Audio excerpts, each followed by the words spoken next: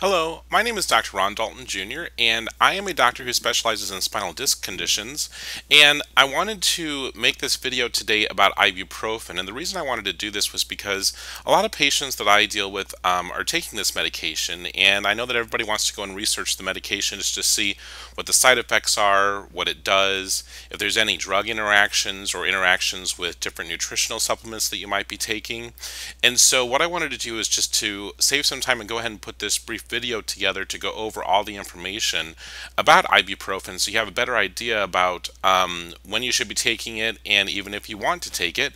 And at the end we'll even talk about some alternatives that would be more natural for those of you who are interested in that. So let's go ahead and dig into the information here. First of all, let's talk about what ibuprofen is. Ibuprofen is in a class of drugs called nonsteroidal anti-inflammatories, or usually they're referred to as NSAIDs. And usually when you're dealing with pain or a situation like that where you would be taking ibuprofen, the other option would be steroids. But a lot of times doctors are a little hesitant to recommend these only because steroids have a lot of negative side effects. And there are side effects to NSAIDs, including ibuprofen, which we'll cover in a little bit, but they're usually not as severe as with steroids. Common names of ibuprofen would include Advil, Children's Advil, Motrin, Metaprin, Nuprin, Pediacare. There's a number of different names that you'll see associated with ibuprofen. Typically, the use of ibuprofen is for mild to moderate pain, fever, and also to reduce inflammation. And of course, I see a lot of patients that are taking this only because most of my patients have back pain. Now, the way that ibuprofen works is it actually blocks an enzyme called cyclooxygenase, and I'm going to show you a picture of this in just a minute, so don't get freaked out by these, big chemical words. But what cyclooxygenase is, it's an enzyme that produces something called prostaglandins.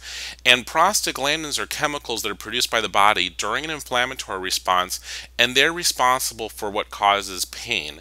So the theory is with ibuprofen is if you block that enzyme, it's not going to produce the prostaglandins, and that's how a person experiences pain relief. Now, this is kind of tricky though, because when you're dealing with an inflammatory process, one of the precursors to inflammation is something called arachidonic acid.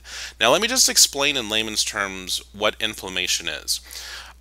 Typically, what's going to happen is that inflammation will start when a person has two things going on. Number one, either you have an injury of some sort, or number two, it can also be brought on by poor dietary choices, which we'll talk about more in a little bit. But let's talk about an injury because that's probably what happens in most cases for most people. Whenever you have an injury, the tissues in that area will actually be damaged. And what the body does is it recognizes that you have an injured area. So what it's going to do is it's going to say, hey, we need to rush a lot of blood into that area because blood is what carries oxygen and nutrients for proper healing to occur. Well, this all sounds good on the surface because if the blood does that, now we're going to start to heal the injured area. However, because there's a rush of blood to the area, what's going to happen is that it's going to swell up and it's going to get really hot to the touch and really inflamed, okay, and that's going to start to cause you pain, not only because of the swelling in the area, but also because of the chemicals that are being released by your body. Now, arachidonic acid is actually a chemical that is found in cell walls. And when you have an injured area, sometimes the cells will be damaged to the point where the cell walls tear. This arachidonic acid is released, and then what happens is the body has to get rid of that somehow, because if it doesn't, it's going to cause you problems. Well, as the body tries to take care of this arachidonic acid, what happens is that a chemical reaction occurs and prostaglandins are produced, and prostaglandins are what causes the inflammation, pain, and swelling. Okay, so when we're talking about these types of medications, our goal is to stop that process from happening one way or another. And that's how a lot of these drugs are working. Now, another source of arachidonic acid, like I said, is your diet. But usually that's more of a situation when you're dealing with a chronic inflammatory condition. And by the way, chronic inflammatory conditions aren't just painful conditions. Now, it could be things like arthritis, it could be things like chronic back pain or that sort of thing, but also what we're dealing with are things like heart disease, cancers, pulmonary diseases, things like allergies, asthma, COPD, these types of things. A lot of these types of conditions are related to chronic inflammation in the body, and a lot of that, like I said, has to do with your diet. Now, the recommended dosages, I'm not going to go into a lot of details here, and the reason why is because if you're watching this video on YouTube, I've actually created a page on my website with all of this written out for you. I'm also going to be giving you a link to some resources that I'm going to be talking about in this video in a little bit. But what you can do is you can go to that page, and I'll give that page to you at the end of this video, and you'll see all of this written out for you so that you have these guidelines if you're going to be taking ibuprofen that you can follow pretty closely. Now let's talk about ibuprofen drug interactions and contraindications, because this is something that people are always concerned about. The first thing we want to talk about is blood pressure medications. You do not want to take ibuprofen if you're taking blood pressure medications, because it will make the blood pressure medications less effective. Gentamicin, which is an antibiotic, will also interact with ibuprofen, and it will also make the antibiotic less effective. Warfarin or any other type of oral blood thinner or anticoagulant, which a lot of times this is recommended in people who have clotting disorders, which we hear a lot about that, and it's a very serious problem. But you do not want to take ibuprofen when you're taking these types of medications, because ibuprofen also will thin the blood and it could cause excessive bleeding. Another concern with this is that if you have a cut and you're combining these medications, the area won't clot. And so this is really the major issue with that, because you don't have a way to stop the bleeding at that point. You do not want to take ibuprofen during pregnancy or while breastfeeding. And also, if you're taking lithium, which is a medication that's taken a lot of times for people who have different types of depression and that sort of thing, it will interact with ibuprofen as well. So you don't want to be taking these two together either. And if you're looking at nutritional supplements, the only two things that really have any research saying that they would interact is white willow bark, which is usually a natural anti-inflammatory. So it's common for patients to take white willow bark at the same time that they're taking a medication like this, because they think it's going to help with the pain. The problem is they will interact, so you do not want to be taking white willow bark at the same time that you're taking ibuprofen. And the other one is vitamin B3 or niacin. I don't know a lot of people that take B3. There's a lot of people that take vitamin B12 because a lot of people say that it gives them energy. But you do not want to mix ibuprofen with vitamin B3 or niacin. Now, the side effects of ibuprofen can be pretty serious, but the most common side effects are actually a rash, ringing in the ears, headaches, dizziness, drowsiness, abdominal pain, nausea, diarrhea, constipation, and heartburn. Now, the more serious effects is that ulceration of the stomach and intestine can occur, and these ulcers may bleed. And sometimes, believe it or not, you may not even feel pain with these symptoms. If you're taking ibuprofen and if you're having a bowel movement and you notice that the feces that comes out is a black color or a dark color, you need to get that checked out right away, because what that is that's blood that's clotting within the digestive tract, and that's a usual indication that you have an ulcer. We call it in the upper GI tract. So we're talking about in the stomach or the small intestine usually is where that type of bleeding can be occurring from. But that can be one of the more serious effects of ibuprofen. And by the way, one thing I should have said, which I didn't before when we were talking about dosages, one of the major rules with ibuprofen that you may not be aware of is that you never want to take ibuprofen for more than 10 days at a time if you're using it for pain. And with children, a lot of people will use this for fevers, to try to reduce fevers. If it does not reduce the fever in 3 days, you want to stop having the child take the ibuprofen at that point and see the doctor right away, because this is the reason why. If you take it for long term, you're going to start to develop a lot of these physical problems, and we don't want that to happen to you. So just make sure that you're really careful about this. There's also a reduction of blood flow to the kidneys and impaired function of the kidneys. Now, this is more of a side effect that we see a lot of times with the elderly if they're taking this on a long-term basis due to arthritis. But be aware that, just because you see something that you can get over the counter doesn't mean that it's necessarily safe or not going to cause you long-term problems. You don't want something that's going to be affecting your kidneys in a negative way, and ibuprofen is one of the things that can do that if you take it too much or too often. Allergic reactions are also known with ibuprofen. This is especially common in people who have asthma or other respiratory types of diseases. There's also an increased risk for heart disease and stroke when a person takes ibuprofen, especially over the long term. Now, there are some alternatives that you may want to look into. And the most important thing, and I'm going to tell you, it's really simple when it comes down to pain, especially. When you're dealing with pain, I personally have not found anything that is better than ice or heat. Now, it is really, really important that you use the proper one, because if you get this wrong, using ice or heat in the wrong situation can actually make your pain worse.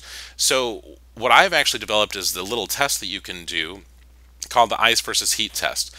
Now, let me explain this. In the case of inflammation, most of the time, ice is going to be best. So if you're in pain, ice is usually good. However, there's a few conditions that ice will make worse. For example, arthritis is one of those conditions. If your condition is primarily due to a muscle injury, usually ice will not help that. It'll make it spasm more. So what you want to do is a little test to see which one is going to help you more. And here's how you do that. First of all, you want to use real ice at the beginning. Okay, so get ice directly from your freezer. Do not use frozen vegetables. Don't use an ice pack or any of those substitutes. You want to get real ice. You can go ahead and put a towel over the area that you're going to be treating, which is the area of the pain, and then put the ice directly on top of that.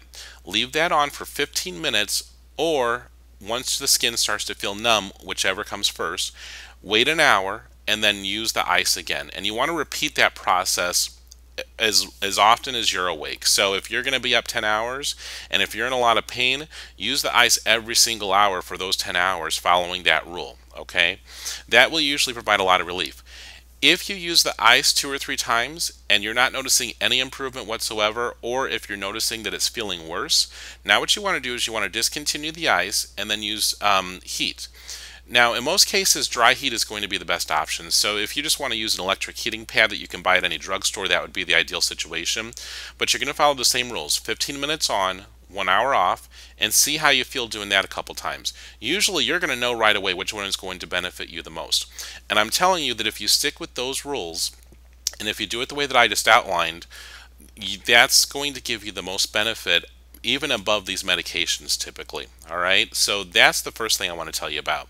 The next thing is something called proteolytic enzymes. Now, a lot of people think about enzymes when we think of digestion. So, for example, the stomach has enzymes, and that's going to help break down food.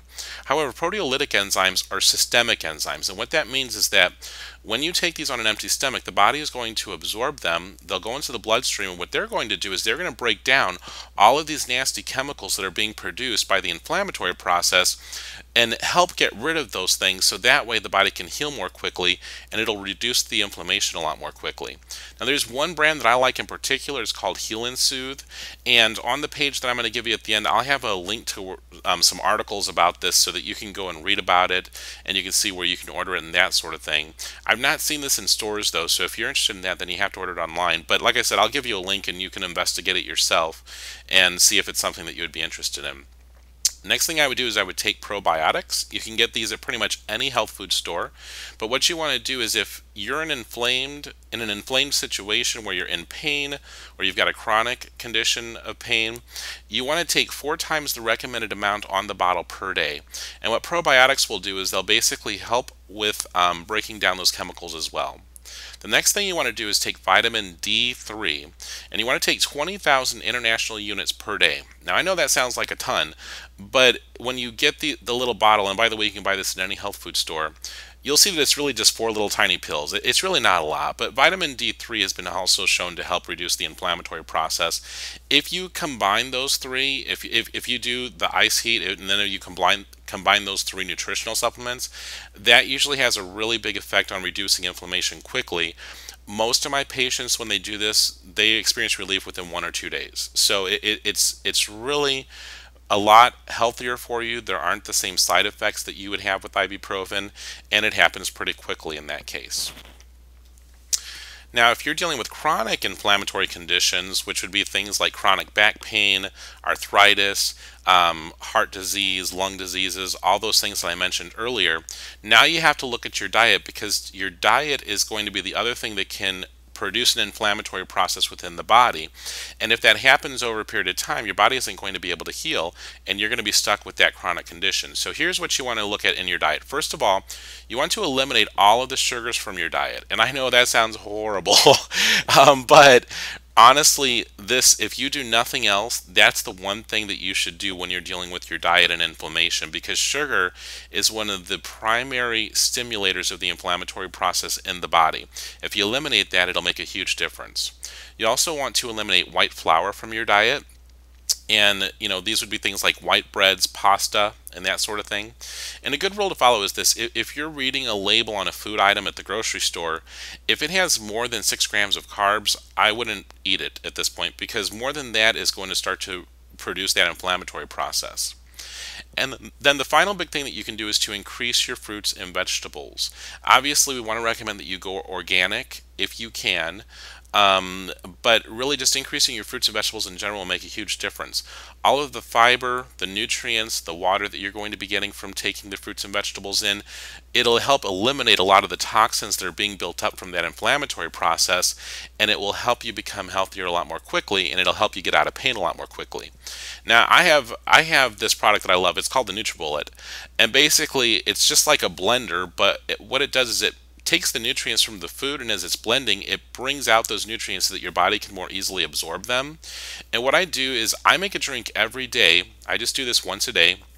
And what I do is I put spinach in it, apple, pear, pineapple, and banana. And what this drink does is it's designed to cleanse your body. And if you look at that, because you're putting all of that in there, you're getting your 5 servings of fruits and vegetables a day in that one drink. So it really makes this process a lot easier, and it tastes pretty good.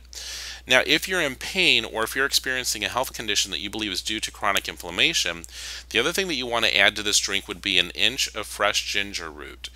Obviously, you want to peel off the outside of it, because it has a husk on the outside of it, or whatever you want. I don't even know what it's called. But you have to peel that off, and it comes off pretty easily. You just take a spoon and grind it against it, and it'll pull it right off. But then you just mix that ginger root in there, and that helps a lot with the inflammatory process as well. Okay, so those are the other alternatives that you can do. Look at your diet, look at those nutritional supplements, use the ice or the heat, but make sure you do that test to see which one is going to help you more first. And those are alternatives if you're not interested in having the side effects of the ibuprofen.